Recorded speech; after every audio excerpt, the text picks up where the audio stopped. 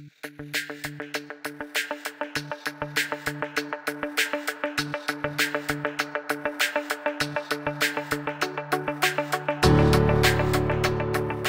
word design means different things to different people. Often it's associated with how things look. Often it's used as a noun, as in, that's a good design. But really, it's a verb. It's not an it, it's a how. It's a way of doing things. It's a way of thinking. And above all, it's a way of thinking creatively. Design and technology, in all their various forms and disciplines, are fundamentally about converting ideas and raw materials into the products and services that we all need and use every day of our lives. Everything around us has been designed, from the user interface of our latest digital app, to the car we drive, the clothes we wear, the buildings we visit or live or work in, much of the food and drink we consume, the TV programs we watch, even the deodorant we spray. They've all been designed. They've all been made.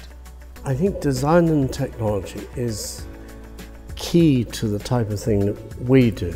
In the world marketplace, we are as good as any of our competitors, if not better. We are constantly innovating. It's key to our future in the UK, and I think that our engineering is strong, and it's strong because we've had 25 years now of design and technology taught at a very early level. Since its inclusion in the first national curriculum in 1989, we have been teaching design and technology in schools, from primary school right through to A-levels. This has provided pupils of all ages with opportunities to explore ideas and to design and make things that solve problems. In doing this, they learn how to use tools and equipment to create designs and to work with a range of materials. Design and technology is a phenomenally important subject. Logical, creative and practical, it's the only opportunity students have to apply what they've learned in maths and physics. Our D&T in this school runs through every subject that we do.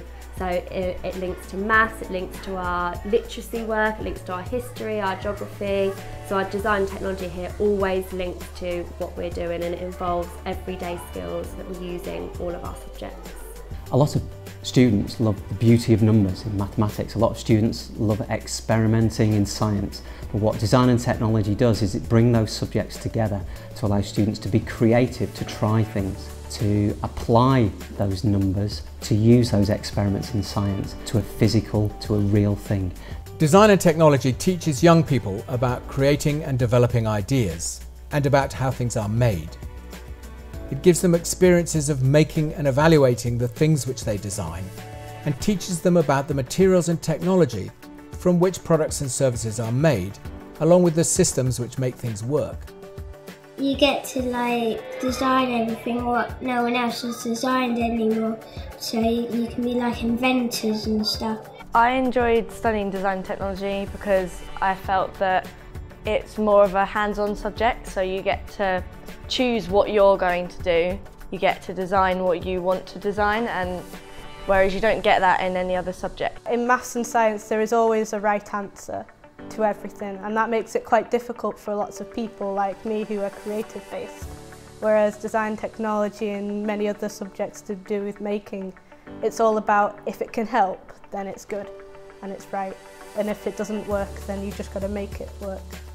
When I did design technology at school, it was very much about the craft skills, and we were taught a series of skills, processes, tools and machinery, which of course is valuable, and we still do teach those, but now more importantly than ever we're looking at the process of being creative, solving problems in different ways, and I suppose ultimately taking risks and not being afraid of getting things wrong. So it is really quite different in that respect. For many who do design and technology, it sows the seeds of a passion which kick-starts further study at a graduate, technician or craft level, and a career in the creative, engineering and manufacturing sectors.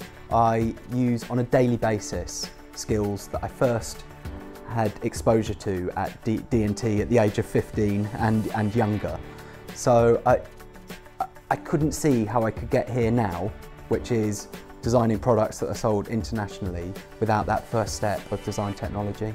I've been lucky enough to do a range of design projects or creative projects, from product, interior, digital experiences, and the thinking that I learned at design and technology at a young age is very much transferable to all those skills. So it's one of those subjects that is essential, and it's one of those subjects that can open a world of opportunity for the new generation of creatives and makers. I think design and technology teaches you the kind of skills and problem solving that you can use in lots of different jobs outside the kind of design industry.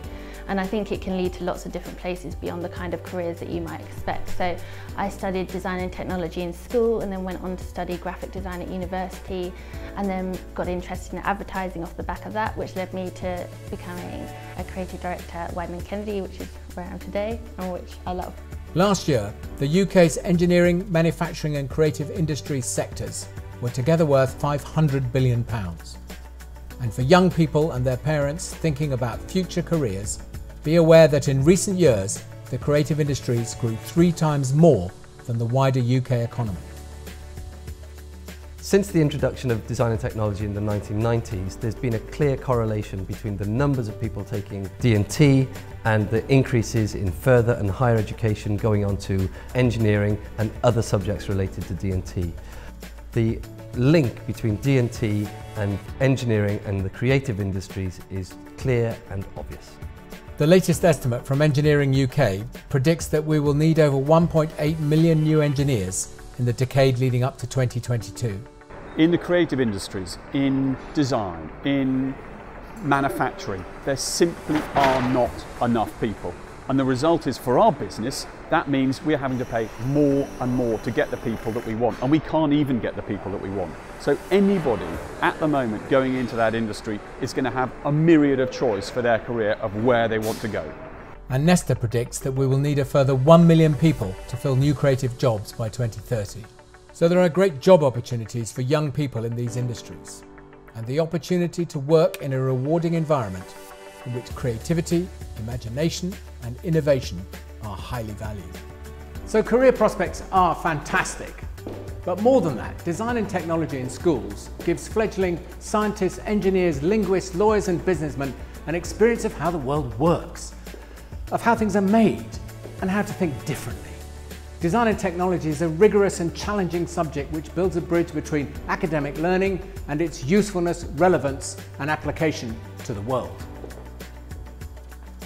Well, I think design and technology in schools is absolutely vital for the rounded development of our young people. I see young people working together really well in groups and interacting really well with each other, chatting about their ideas. I see them problem solving all the time, and I also see that they're dealing with real world situations. It also contributes to important life skills and personal qualities, such as teamwork, resourcefulness and risk-taking. All learning is reinforced by the successful application of knowledge, skills and understanding in many different contexts. And the design and technology curriculum provides lots of opportunities for literacy, numeracy, computer skills and scientific knowledge to be practically applied across all stages of education. I cannot see how the future of our world will become what we want it to be without allowing our children to develop their creative skills. And if you take away from the curriculum a subject like design and technology, you are saying to children that that is not an important skill. That's ridiculous in today's education. In our business, we have to come up with ideas. We need to solve the world's problems, and you need to think of ideas outside the box. You can't do what everyone else is doing. You need to come up with new ideas, new ways of doing things, new ways of solving things. And if people, in whatever industry they're in, if they don't appreciate how you change things, how you create things, then we're not going to solve our problems. We're going to have a load of people doing the same thing time and time again, and that's not what the world needs. The UK was the first country in the world to introduce design and technology as a national curriculum subject, and we're still regarded as world leaders. The new qualifications and curriculum builds on that legacy. It fires young people's imagination and it gives them the tools, knowledge and experience to turn their ideas into reality. You see things and you say why, but a designer dreams things that never were and says why not? We need the next generation of young designers, engineers and technologists to constantly ask that question, why not? To think differently, to question the status quo and to find solutions to problems.